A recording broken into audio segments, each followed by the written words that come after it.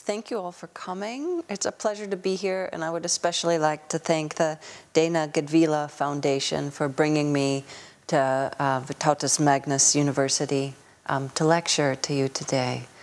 So the title of my talk is Outbreaks of Bark Beetle and Right-Wing Nationalism, the Communist Past in the Białowieża Forest. I am a professor of anthropology and environmental studies at Whitman College in Walla Walla, Washington. And I want to explain some things to you. This is my recent book, Foresters, Borders, and Bark Beetles, The Future of Europe's Last Primeval Forest, which was published in the autumn of 2020 by Indiana University Press. I do research in cultural anthropology. If you know nothing about cultural anthropology, our method is called deep hanging out, and that's very different than what sociologists do. That means we spend a lot of time with people in intimate conversation, and we try to also do interviews and learn languages that are not our own, to think in a comparative perspective around the world. How do people make meaning at a cultural level? So I was very interested in coming to this part of the world in the early 90s because I was young and in college then when the revolutions in this part of the world were happening. And I knew I wanted to travel to Eastern Europe. My family background is Lithuanian and Polish, and but I needed to work to make money to do that. So I worked at the United States Forest Service on the Olympic Peninsula in Washington State, and there were some Polish foresters that visited our offices on a State Department exchange, and they told me about the Białowieża Forest. So I had a few contacts, and I went there for the first time in 1995. Then I did a master's thesis in 1998 to 1999, and I spent a whole year in this forest. I could have stopped there, but I kept going, and I did doctoral thesis work, spending another year and a half in 2005, 2006, and visited many, many times, sometimes for 6 months, 3 months, 2 weeks. So basically, this book came out of, 20 years, more than 20 years of visits and experience. This is called long-term ethnography. And the question that this book looks at, which is a little different than the questions I might have asked in my master's thesis or doctoral thesis, is how are the communist and the peasant pasts entangled in both forestry and the politics of nature conservation? I'm going to be talking to you today about the communist past and ways of thinking about communism. But I want to start by looking at my methods again. Who did I talk to? So this is a picture of me with some friends, informants, sitting on a porch. Sometimes I would drink alcohol with them, but not too much. That's a good way to get to know people.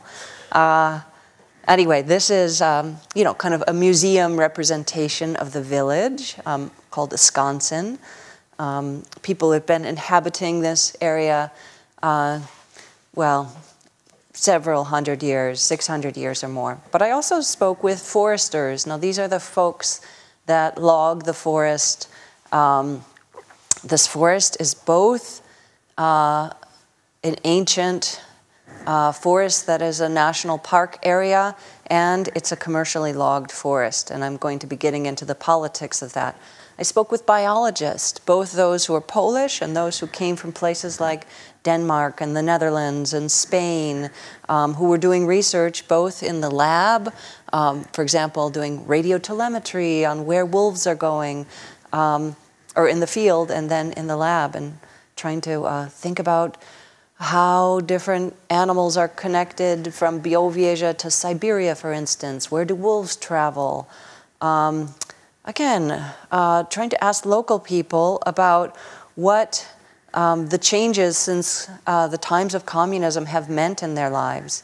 We have both people who consider themselves ethnic Belarusians and ethnic Poles that live in this forest region, which is 150,000 square kilometers, or sorry, hectares. Yeah, so here I am, sometime in that 25-year period. I forget how old I was there. But I'm also talking with ecological activists. These are people that would defend the cutting of this forest. Some of them were living inside this forest. They grew up there. I mean, they weren't directly inside the forest, but in villages within the forest. And others came from places like Warsaw and Hungary and Canada and all over the world. I was also talking with former prime ministers, that's Władimir Cimoszewicz there, with Orthodox priests and officials from Belarus at the border crossing. Okay.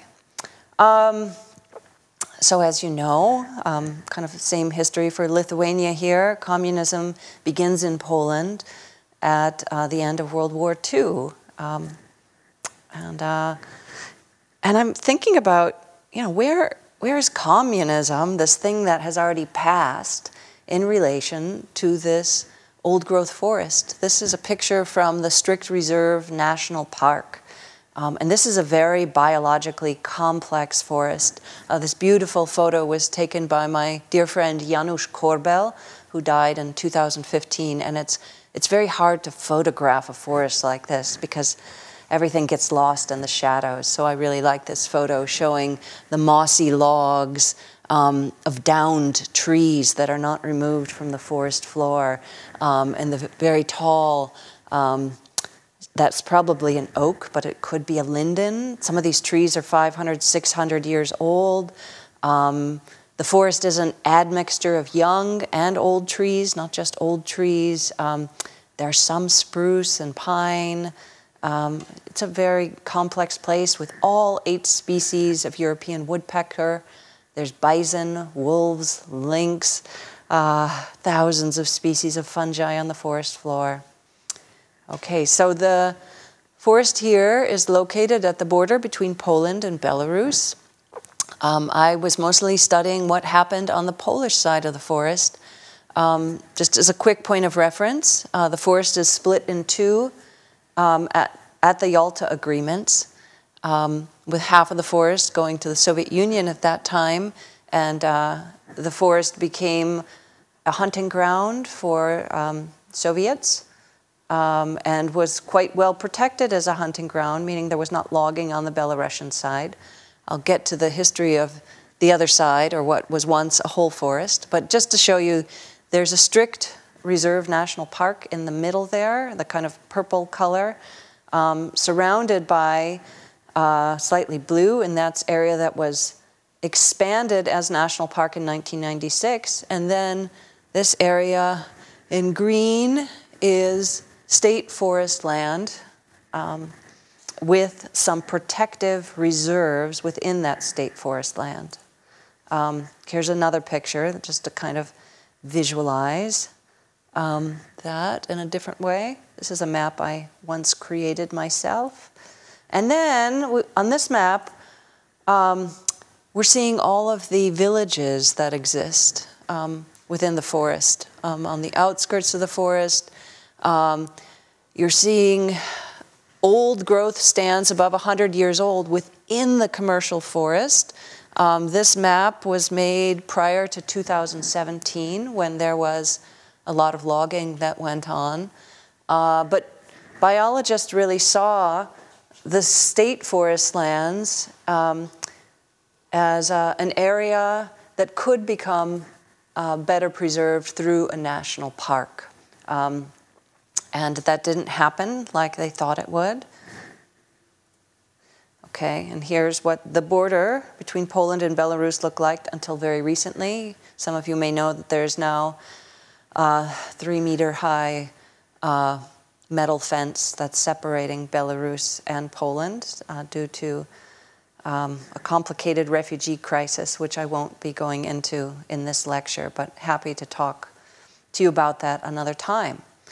So, the strict reserve, Białowieża National Park, founded in 1931. This is what some of the old growth looks like on the state forest lands. State forests are founded about the same time, 1928. And I want to point out that it is communist modernity that shapes the way this forest looks. But this forest could also look like this due to capitalist modernity. But what I will explain to you what was the fate of the forest during communist times, but I'd like to give you a little bit of history before I do that. The question, again, I'm asking in my book is, how do you read the communist past in nature? How do you interpret it? Can it be seen in trees and waters, as well as in symbols of communism, architecture of communism, that kind of thing that we're so accustomed to thinking of when we think of, oh, the Soviet past here in Kaunas is this building, right? Or this spatial layout. But let's think about that in relation to a forest. A forest that has seen bark beetle outbreaks recently because there were a lot of spruce planted in the forest during the communist period. And again, if this were Sweden or someplace else, we probably also would have seen a lot of spruce planted. Spruce are a very commercially valuable type of tree for forestry. They grow fast, they grow straight timbers, but there's a lot of even-age spruce stands, and due to climate change, the area is drying out. Spruce do not have deep root systems, they have shallow root systems, and they're very susceptible to bark beetle attacks at the moment. So how did this forest ever become what is known as Europe's last primeval forest? So the forest was protected since the time of Białowieża. So we're talking about the Battle of Grunwald, 1412. Forgive me if my date is wrong, but I think that's it.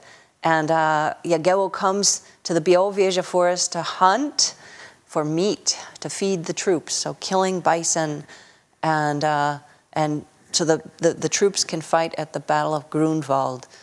And since that time, it has been protected as a royal hunting ground by Polish and Lithuanian rulers. And then when the Commonwealth goes off the map of Europe, the area is seized by Catherine the Great, who disposes Polish gentry of their lands.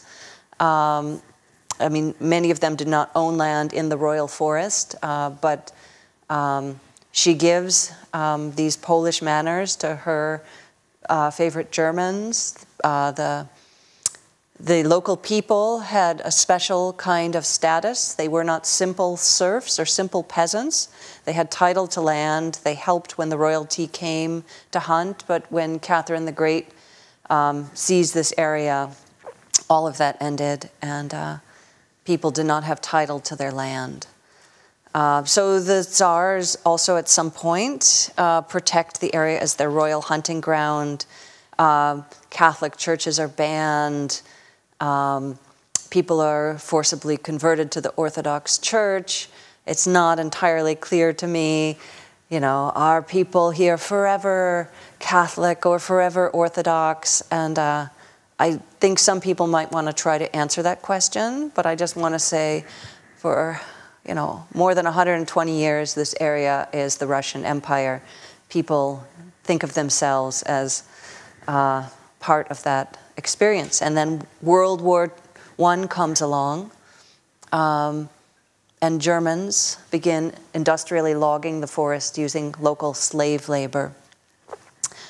They set up the first sawmills. They send railway lines through the forest and heavily, heavily log the forest. Even as there are German nature conservationists who are screaming out, no, not this forest. This forest should have special protection. There was a nature conservator named Hugo Coventz who was trying to stop his own fellow Germans from logging the forest. So that idea is circulated that this should become a national park. And in the interwar period after Poland gains its independence. As you know, in Lithuania, you have the Polish-Soviet War continuing, and there's fierce debates over this region. When the 1919 census is taken, and I do not know who the census takers were and if they asked people which ethnicity they are, but in the census records, we're looking at 90% of the population that identifies as Belarusian, 10% or probably even less as Polish, and then there were about 1,200 Jews living in the area. So, this is a tense period, and there are many competing ideas in this part of the world about what that vision of Poland is going to look like, which includes Lithuania, who's going to be where. So on my left, we have Józef Pilsudski, who believes in a multi-ethnic Poland, and the guy with the thinner mustache is Roman Dmowski, who's very anti-Semitic, who really believes that Poland should be for ethnic Poles, and that certain ethnicities can be ingested, that they can become Polish, but certainly not Jews, for instance. And in this complex milieu, sorry, let me go back, we have Polish foresters come back to the area in the guise of state forestry, in the guise of the national park. And because the Western Belarusian Communist Party is operating here, people from this area had been taken away during World War I, sent deep into the Soviet Union. They come back with ideas about Leninism. That's not to say that all people wanted Bolshevism for the region who were ethnically Belarusian, but there was certainly a vocal and strong group of people that wanted this area to be the Soviet Union, and Poles wanted this to, they said this is Poland. Of course, we know the borders were much farther east, and today what is Belarus in terms of this forest. Yeah, and so Polish foresters are here, and they want to Polonize the forest. This is a reaction to what they see as communism creeping into the forest. So it's our first moment in which we're thinking about communism in relation to the forest. So Belarusians are prohibited from working in the sawmills, in the timber industry, as teachers. There are some Belarusian schools set up, but then they're also closed down shortly thereafter. Yeah. So let me skip a slide here. Okay, so here we have Polish foresters, again, who are very clear that they are Polish, that they need to act as a militia, that they need to organize outside their duties of cutting trees, and they're using all the infrastructure that the Germans set up for this area. Yeah, and here we have the Western Belarusian Communist Party. Some interesting things that happen in that interwar period is that a forester's manor mysteriously burns down. There are communist propaganda leaflets going around talking about Belarusians not having work. There are massive protests of unemployed Belarusians, and again, viewed as very suspicious and unreliable for work. The World War II period is one in which we see Germans back in the forest, oftentimes removing people from the forest villages because they're afraid that they will protect partisans who come in the night, so a great deal of violence. And Hermann Goering requisitions the whole area as his private hunting ground. There is some logging in the strict reserve at this time,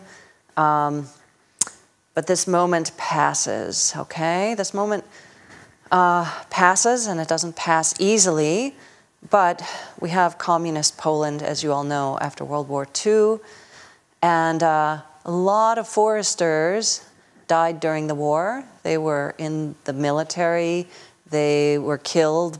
Cotton, they were sent away to Siberia. We don't have a big cadre of forestry employees working here right when the war ends. So somehow the communist government needs to find people to work in state forestry. And when I interviewed children of people who had been foresters, I mean, so now adults, but they had been children in an earlier period, and they told me that their fathers had to hide their biographies to work in state forestry, that they came from other parts of Poland. Again, so we have more Poles moving to this region, but it's also an era in which ethnicity is supposed to be put aside.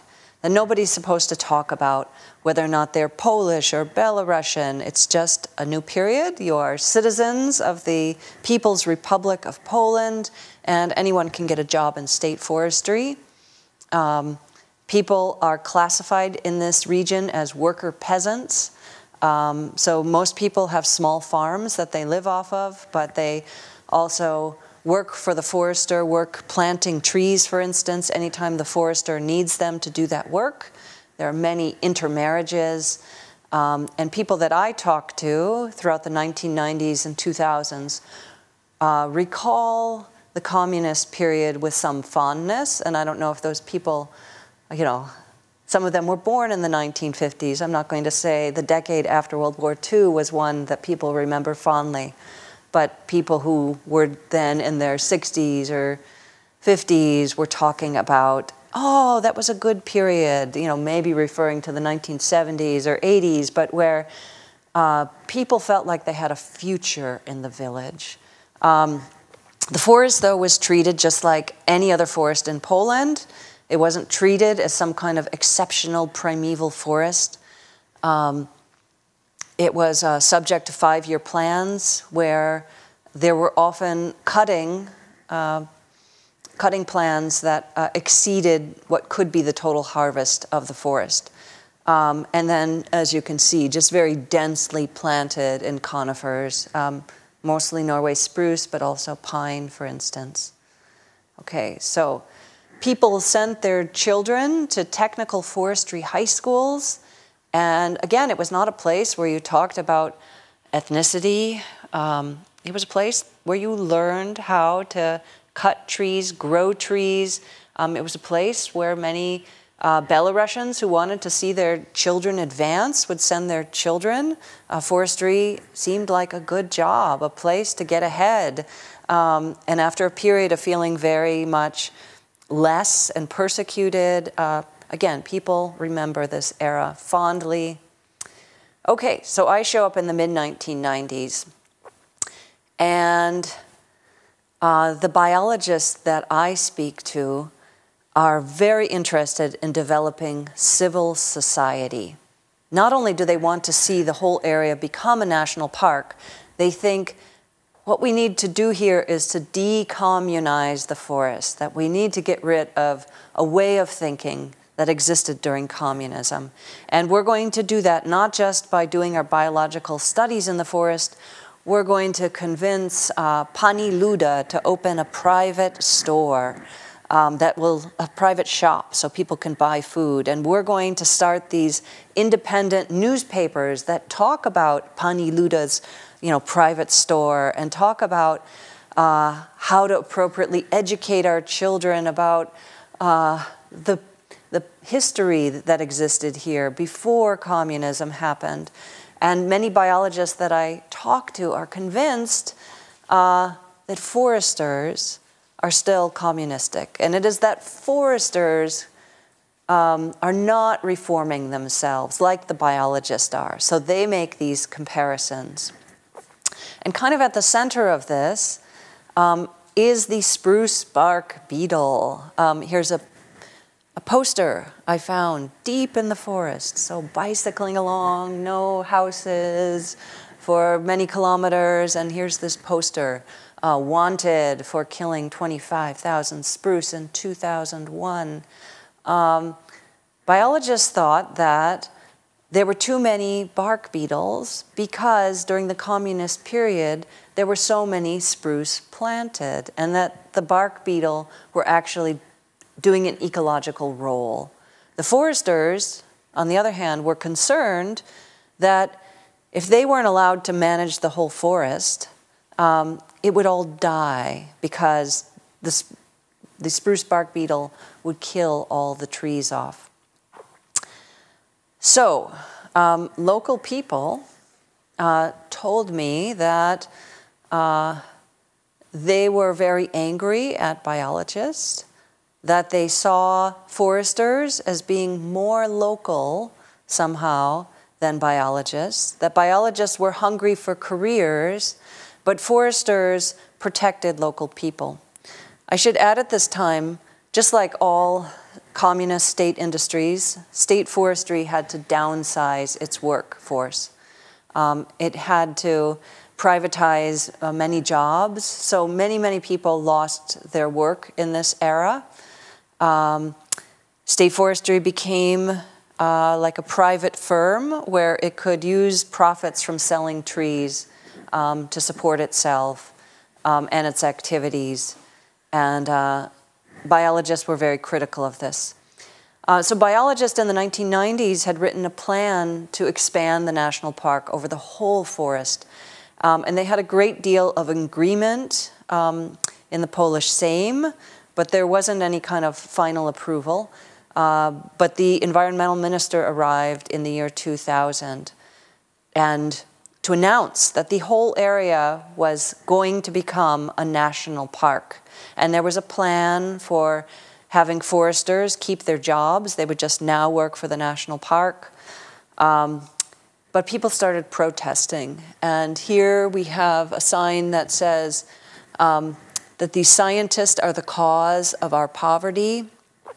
Another sign that says, out Judas traitor, kind of EU Judas traitor. The biologists couldn't believe that local people were capable of organizing in this way. They said, oh, that must be a plot by the foresters. Local people were suddenly, I mean, after you have this intermixing, right, of Poles and Belarusians, and I arrive and people are telling me in the 1990s, oh, there's no conflict between Poles and Belarusians. We all get along. And that's partly because I'm an American asking, you know, questions. I'm making friends too, but I'm asking difficult questions. But suddenly biologists, who are mostly ethnic Poles, not all, are telling me this is a Belarusian trait, or Belarusians are passive. Belarusians supported communism. They can't possibly organize this protest. But they did, and the plans for the expanded national park fell apart, and so the conflict began. I think this poster is very interesting in comparison with the earlier poster that says, wanted for killing 25,000 trees. So some of you might recognize this poster from Solidarność, you know, representing the first day in Poland that voted for people voted in free and fair elections. And that's Gary Cooper from the film High Noon, an American Western, where Gary Cooper in the film, you know, comes to a Western town and he's not going to leave until the last villain is dead, okay? And I think that's interesting also in relation to what happened with the way people remember the communist past in Poland. So, in the year 2005, we have the party PiS, which is the party that's in power now. They come to power. And they run on a platform that communists have not left power. So the post-communist party, SLD, which ruled Poland throughout much of the 1990s into the 2000s in different coalition governments, and it's quite complicated, so I won't go into all of Polish politics. But there's this discourse in 2005 that we must decommunize society. So here, I want you to pay close attention, because what's happening is that you know, between 1990s and the 2000s is that people were talking about foresters as being communistic and local people as being communistic vis-a-vis their Belarusianness. But now peace is saying that,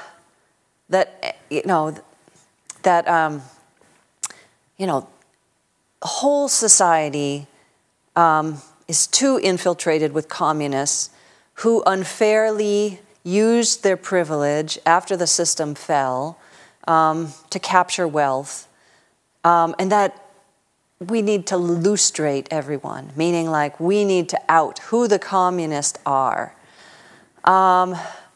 And so now somehow the foresters are becoming those who are going to call other people communists. And the foresters are going to begin to associate themselves as Polish, and Polish not quite in the same way as in the interwar period, but still Polish. And there are people who are on the far right in Poland, so peace I would call the right, but not the far right, who revive the organization of Roman Dmowski, this Obóz Narodowy Radikalny, ONR. And they have marches in Warsaw on Poland's Independence Day that are not just about outing Muslims, or sorry, outing communists, but are that also talking about death to Muslims. I mean, very, very far-right, ultra-nationalist slogans. So how does this play again into our forest, into the materiality, the types of trees that are here? Let's talk about dead wood for a moment. So in this picture, which is taken in the, it could be in the state forest nature preserves or in the national park strict protection area, you can see all the dead wood on the forest floor. Now foresters thought that, and they have good reason, there's studies that show within the dead wood of spruce, you have this breeding ground for bark beetle.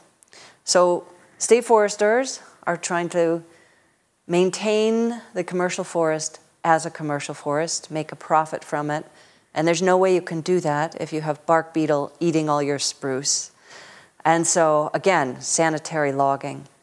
But the biologists who are here, who work at 3 different scientific institutes, the Mammal Research Institute, the University of Warsaw Geobotanical Station, the National Park, and I should also say there's a state forest research institute there, the Institute of Forestry Research. Anyway, there are all these studies coming out of all of these organizations which talk about the importance of dead wood on the forest floor. And although biologists and ecological activists did not get their expanded national park after the year 2000, they did sit in many meetings that negotiated rules that would have to leave dead wood on the forest floor. Okay, so let's take this. This is what the commercial forest looks like when you have this bark beetle damage, and you have some very tall trees that are being defoliated and eventually will fall over, and you have more dead wood on the forest floor. Okay, so this plays into the politics of who is Orthodox, generally meaning Belarusian, but some people who are Orthodox there think of themselves as Ukrainian more recently, and again, not recent arrivals, but people are kind of trying to understand in this place, what does it mean that I go to the Orthodox Church? And I grew up with a slightly different dialect, maybe than Poles that arrived later, or that maybe my grandmother spoke this and my grandfather spoke more Polish. People were trying to negotiate with that. But you have ways in which this conflict about bark beetle will impact the way the far right is talking about who's a communist and who's on the left. Okay, so first order of business. Ecological activists, there's a few locals, but most are coming from the outside, from Warsaw, from Hungary, from Canada, from Spain, but mostly Poles. And they will do things like attach themselves to harvesting equipment, especially in 2017, when the bark beetle outbreak was very bad, and the Polish foresters said, we need to log this forest a lot, much more than we ever have. So they increased the logging quotas by 3 times, and there was international outrage. UNESCO had designated this forest as a World Heritage Site, and they condemned the logging. The European Union said, you are breaking habitat protection laws. You set up this area as a Natura 2000 area. This should be for birds and habitat protection. You need to pay $100,000 euros per day that you continue logging. They took Poland to the EU court. Okay. Polish foresters showed up. Let me go back one. Ecological activists here are compared to the bark beetle. They are called szkodniki, but also lewactwo, which is kind of like the American English term pinko that was used against communists during McCarthyism in the 1950s in the US. So now it's the ecological activists who are called the communists, okay? There we go. And it is foresters who are suddenly authorized to carry guns in the forest, and they're tasked with removing these ecological activists from the forestry equipment. Okay, there we go. Okay, so in 2017, at the height of this conflict, the EU is condemning Poland.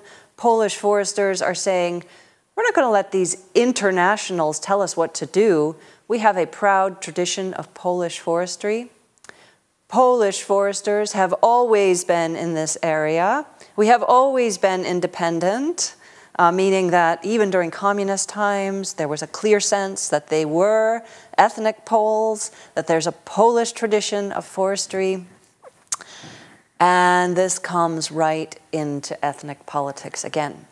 So in Hajnówka, the first march was either 2017 or maybe the fall or the winter of 2018. In February every year since, there's been this march by ONR, which is the group that Roman Dmowski founded, the anti-Semite in the interwar period.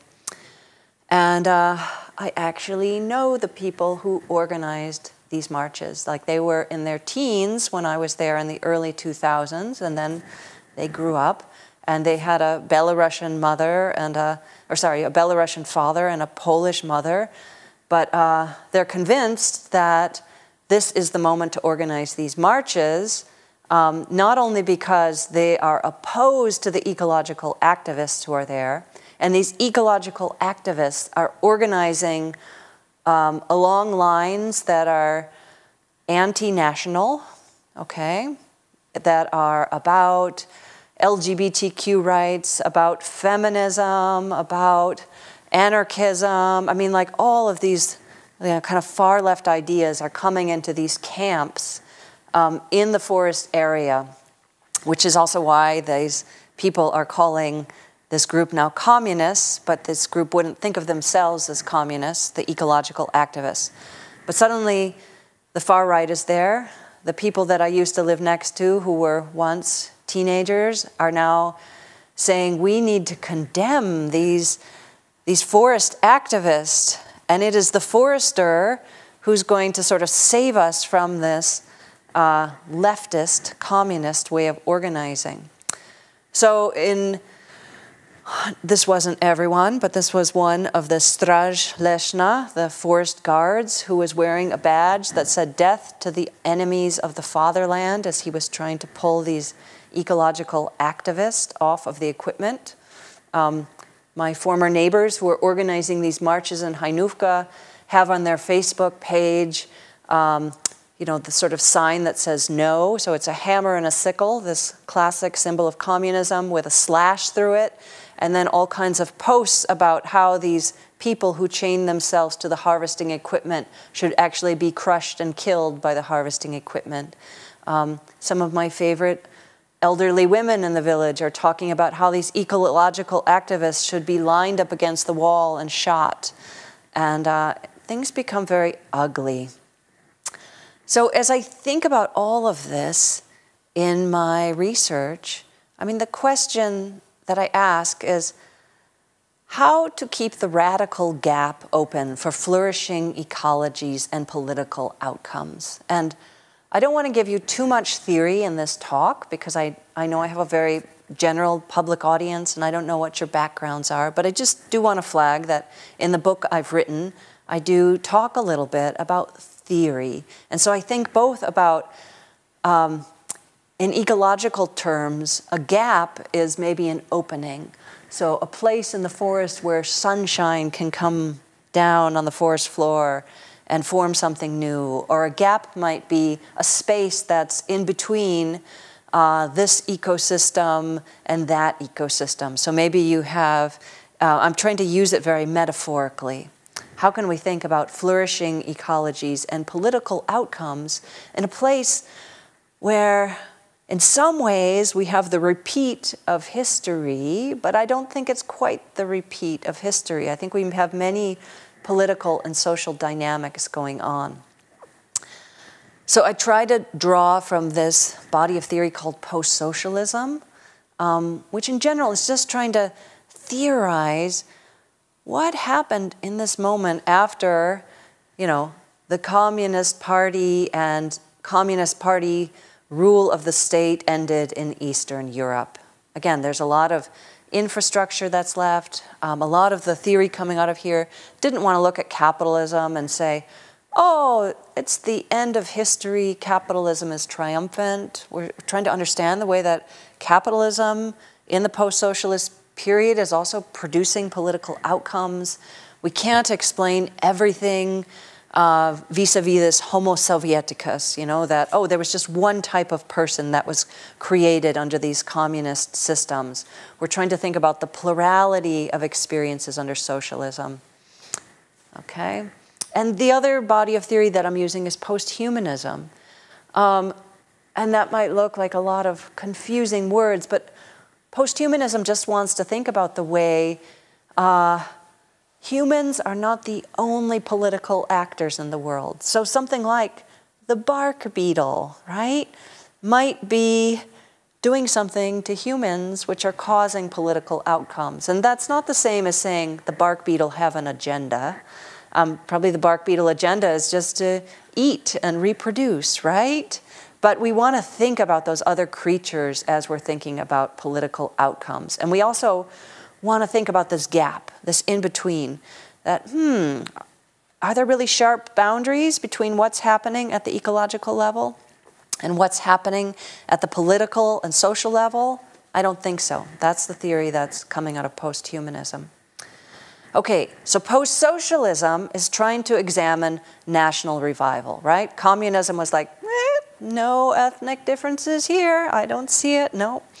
Trying to hide. So suppressing that national history, and then we get things after communism ends like the Balkan Wars, right? So let me talk about this now in relation to the forest. This is a picture of a tree. And down below here, we have these characters, these figures, which are supposed to be foresters. This is the National Day of remembering the cursed soldiers. So in Polish, that would be żołnierze wyklętych. And these are soldiers who were part of Armii Krajowej, the home army, that did not put down their arms after communism began, after World War II. So in this region, these people who did not put down their arms went and killed some Belarusian inhabitants of the region. There were 49 inhabitants that were killed, not right in the forest, but nearby, by people who used to be foresters, who were then part of this home army. And this history is really not talked about until after peace comes to power. So here's the guy who pacified. Bure is his code name as the curse soldier, but Romualda Raisa Burego. And he led a platoon in state forest defense in Hajnówka, which is the logging town at the edge of the forest. And here's another figure that's being very celebrated at the moment. And I have to say, she does seem quite heroic. Her mother and father were both killed, one by the Gestapo and the other by the Soviets. And she's only 17, and she is running messages and maybe other things to partisans, to the home army. And she's a symbol for the foresters. Both of her parents are foresters. So she's a symbol of this kind of nationalist cause and also their persecution, because the communists end up executing her after the war ended. I believe it was in Gdansk. But she's a very celebrated figure today in terms of these local politics. There you have a picture of her with the Red Cross, a painting that was done by somebody recently of Danuta,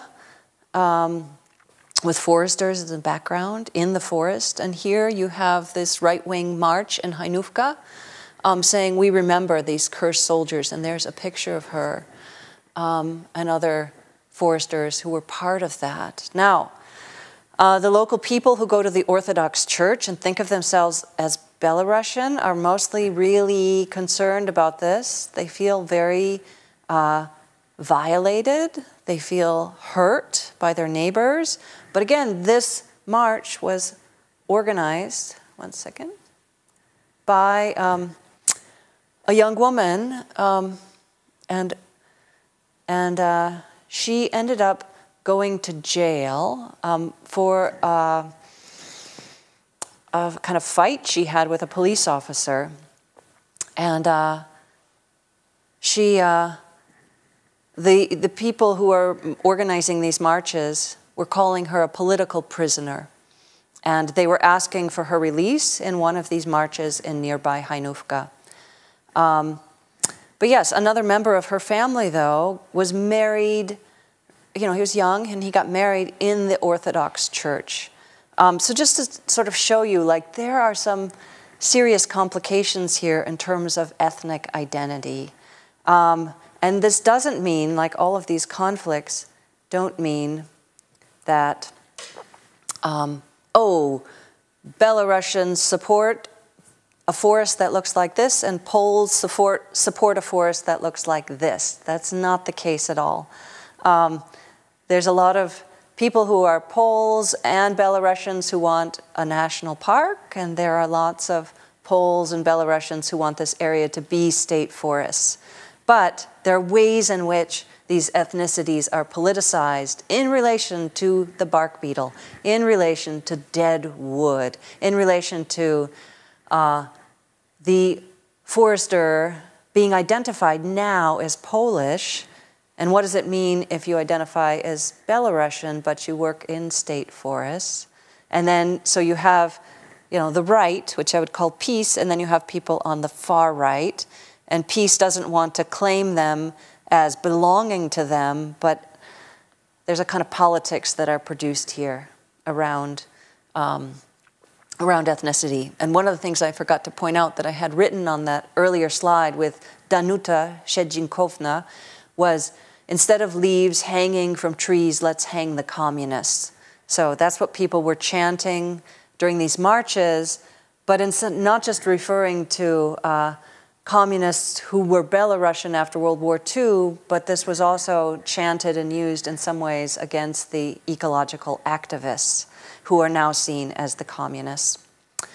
So another way that my book tries to analyze this is through the lens of temporality. And that just means, how do people live time and experience time? Okay? Is time something that's cyclical? Like, oh, every year the birds come back and I do this activity. Or is there a break with time? So modernity likes to think of progress, right? There was the past, and then there's the future. So anyway, I just kind of want to flag, if you're more interested in this, you can see the way that I'm thinking about temporality as a lens for thinking about how do people recover and use these histories of nationalism. How does time also distort what was communism and who was a communist, and how do they bring that into some sort of imagined future? Okay. So just a few more artifacts to show you here.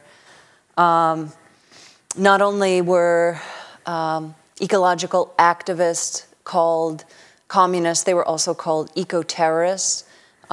This was a calendar that was put out by an organization that called itself Santa, which has nothing to do with Santa Claus, but used this badger as its symbol. And anyway, they were trying to say this is the vision of the forest that is promoted by foresters through this organization, Santa. Interestingly, the guy who made this calendar, people knew as somebody who was Belarusian, again, like ethnically Belarusian, went to the Orthodox Church. And this is the vision proposed by eco-terrorists. And as you can maybe see, there are mountains in the background. This is not from the Białowieża Forest, but that's the vision proposed by eco-terrorists. This is one of the pages inside the calendar comparing Michelangelo deciduous forest to, again, the forest of death on the right with the deathly figure. And they're saying, do not depreciate the occupation or maybe the expertise of the forester. So lots of things going on with some reference to a comic book there that was circulating, but I won't go into that. So anyway, here again, we have these two visions of the forest. I mean, not the ideal of foresters. That one is also not the ideal of foresters because this is the strict reserve with the dead wood on the forest floor, but maybe the production of this complex history, including that communist history.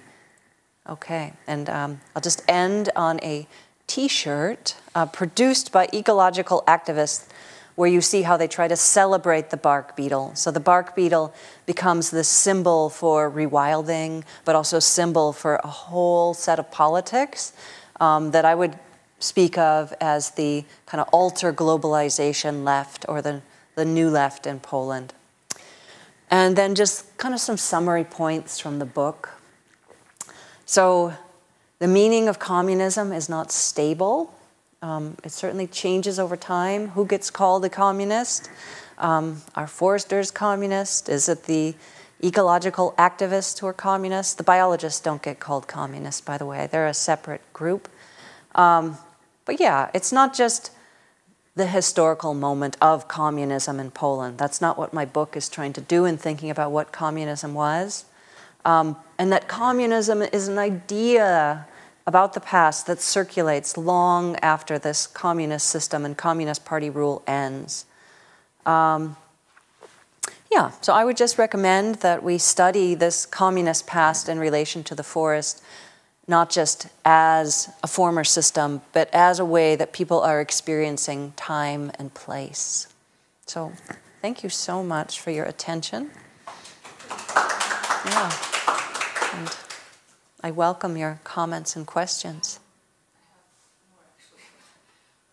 Were there any efforts working well with finding a solution for bark beetle problem? Or it was not seen as a problem, like a natural process that is going on? And I don't know, maybe I didn't hear. Yeah, thank you for the question. So yes, by biologists and ecological activists, and there are many biological papers about this, did not see bark beetle as a problem for the forest because they saw it as kind of a, I don't want to use the word sanitation because that's the word foresters use, but the bark beetle is toppling over these dead spruce, and the dead spruce create habitat. Lynx like to walk over these dead trees. There are all sorts of fungi that grow out of this area. There's a very rare bat, barbastella, that we're seeing in these areas that had bark beetle outbreaks. New spruce are continuing to grow up without any foresters. So the biologists who want this area to become a national park and want this area to retain its biological integrity are saying, bark beetle are native, they're not a threat to the forest, we should celebrate them. Foresters are saying, we have always managed this forest. I mean, there are some old women in the forest who say, I planted this forest. You know, that this forest is not just some spontaneous creation. So this is where the fault line is. And the foresters are concerned that we might not even have forest here in the future. Maybe it would all become grassland. But the biologists want to say, you know, if you look at that strict reserve, there's a lot of deciduous trees in there. There's some spruce. Spruce will not go away entirely, but we also have to consider climate change. I mean, where we have climates that are drying out, there's less water in the forest. The spruce are going to topple over anyway, and we'll just have this continuation of bark beetle. But also when you have the national park, which allows all this dead wood, and these, if you remember the map of state forest lands that had all of these patches of old growth and new rules where some dead wood needs to be left on the forest floor, it's impossible to actually manage for bark beetle in this forest because you're going to have continuing outbreaks. But again, if a forester was up here standing next to me, you might hear a different story. But it's a tough task for anthropologists because he or she should be a mediator, right? Between two or three sides that we have here. And so what was your experience as a mediator? Did you try to become one, or did they see you as, you know, oh, she could be, you know, she's impartial?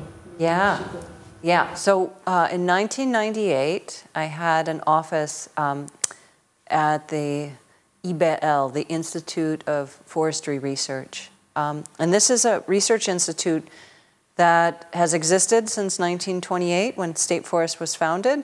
And its goal is to do research on what they call natural forests. And there are foresters that come through there. It's an organization that belongs to State Forest. There are a few very important studies that have come out of that research institute by Jurek Gutowski, really talking about the bark beetle and the important work this bark beetle does to renaturalize stands. There are many other studies that come out of this research institute about, you know, just how to grow trees and for commercial use. So being at this research institute early on gave me a lot of access to foresters, to local people. Then when I went back for my doctoral dissertation, I decided to have an office with the Mammal Research Institute, which was much more interested in nature protection. And I also was in a village where I was the English teacher for a school that was trying to educate a lot of youth that would come from other parts of Poland. So I had many different hats that I would put on. And at some point in my doctoral thesis, I realized that being neutral wasn't going to get me anywhere. Next question. Yes, because when you try to be neutral, sometimes people don't want to talk to you and you don't get close. So I tried to, you know, I never was part of an activity that made it so clear which side I was on. But I definitely became sympathetic to those who wanted to protect the forest. But I still told everybody, like, I'm very interested in what you think, and I didn't always announce what position I had on some issue. But it becomes hard when, you know, I go there in 2017 and my favorite elderly woman who's always fed me and given me honey said, "Are you an eco-terrorist too?"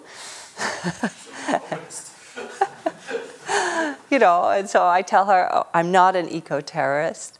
But, you know, why do you have the position that you do? Or could you tell me more about what you think the eco-terrorists are doing?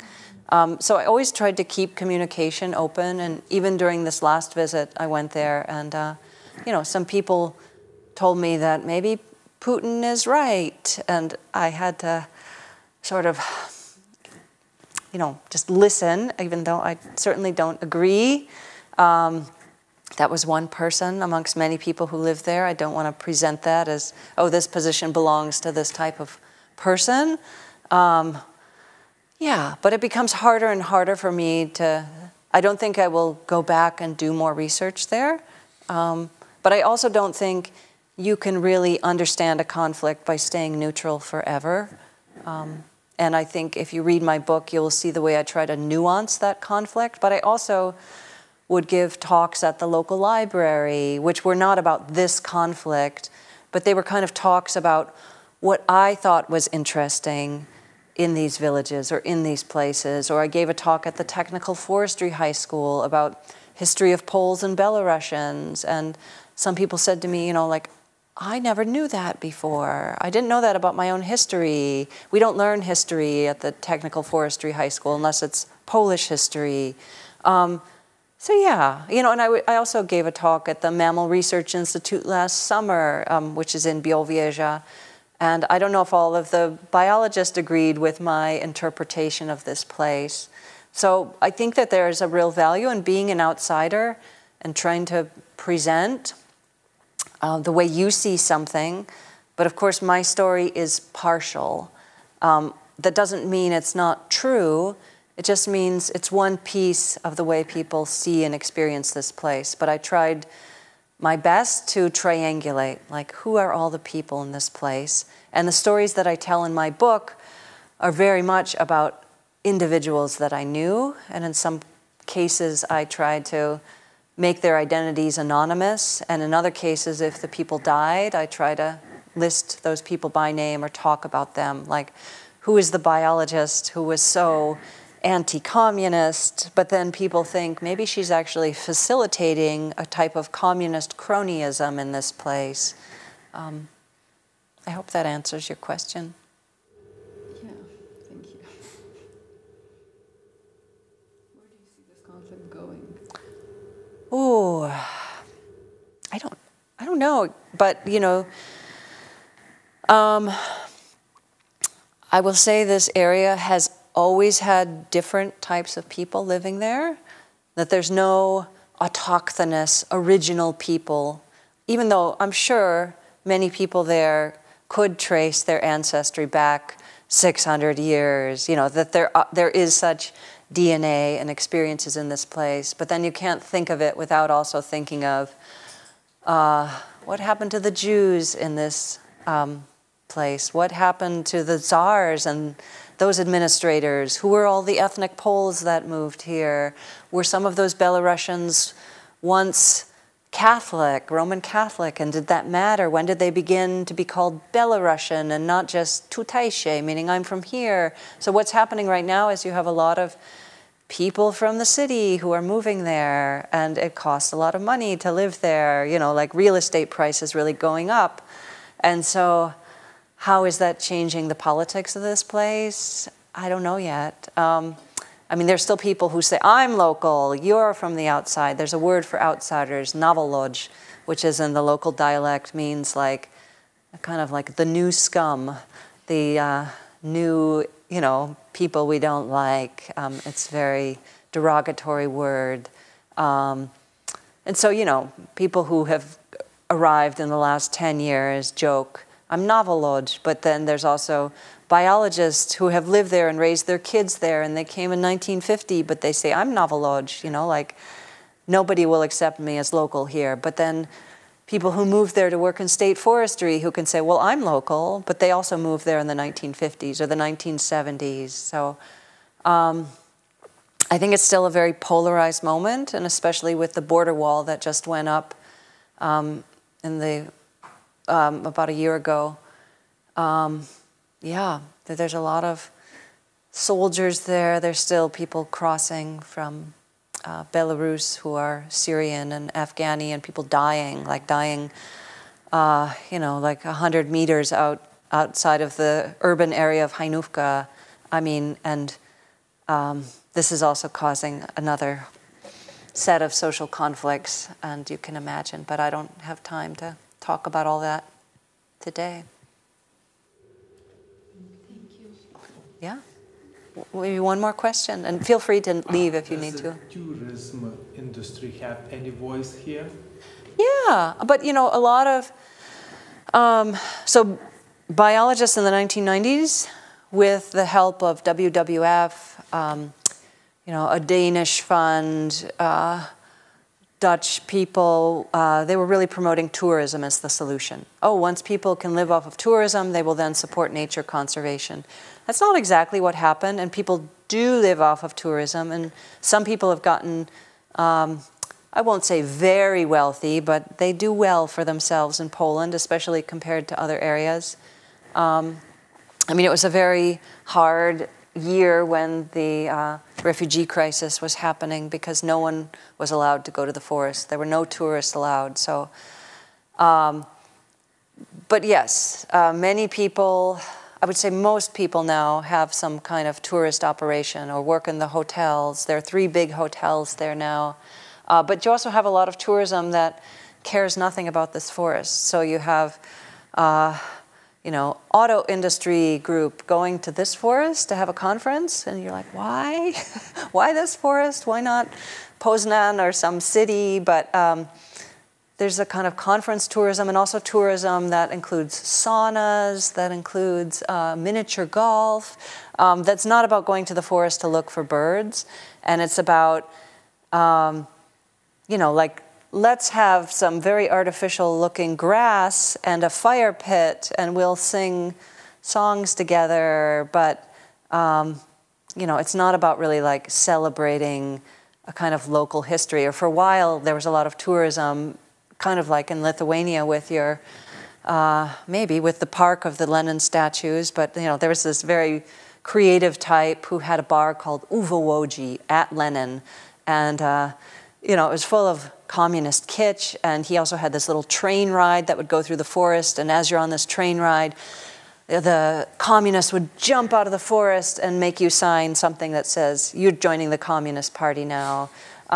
Anyway, his operation got closed down, but yes, all of these, there are all these forms of tourism, where they used to have the Tsar's Boudoir nightclub, where you'd have men in very tight leather pants and billowing shirts, and it was a disco club.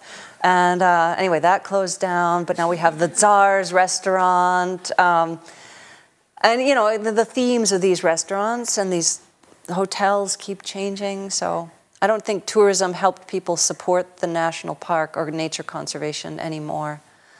Yeah, but it could, because there's also, again, new people who are living there. Okay. Thank you. Yeah. Yesterday you visited, sorry, yesterday you visited Marcinkonys, right, and Forest. Yeah. What were your impressions and what your thoughts about that, you know, concerning this topic? Yeah. I mean, we had a wonderful tour, and I'm not going to remember the woman's name, by this ethnographer who lives there.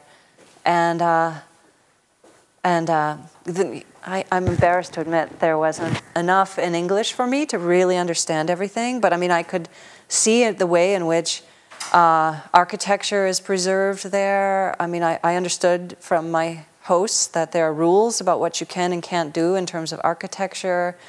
I sensed from my guide that people really care about, you know, ancient traditions and about stories that they have about their own heritage and their own history in a way I don't quite see in Białowieża. So it wasn't clear to me, oh, what's the tourist infrastructure in this place? But I thought it was a beautiful and lovely forest, and of course with a very different history, because it's an area that only becomes a national park in, I think it was 91. And, you know, there are, you can see trenches from World War I that somebody showed me, these very thin pines. You have logging in the national park. So I don't know what local people are saying, if they're happy about the logging and what sort of social conflicts exist there. But I thought it was a fascinating place, and I definitely want to go back there and ask more questions. And the architecture was beautiful, the forest was beautiful, the river with its meanders was lovely.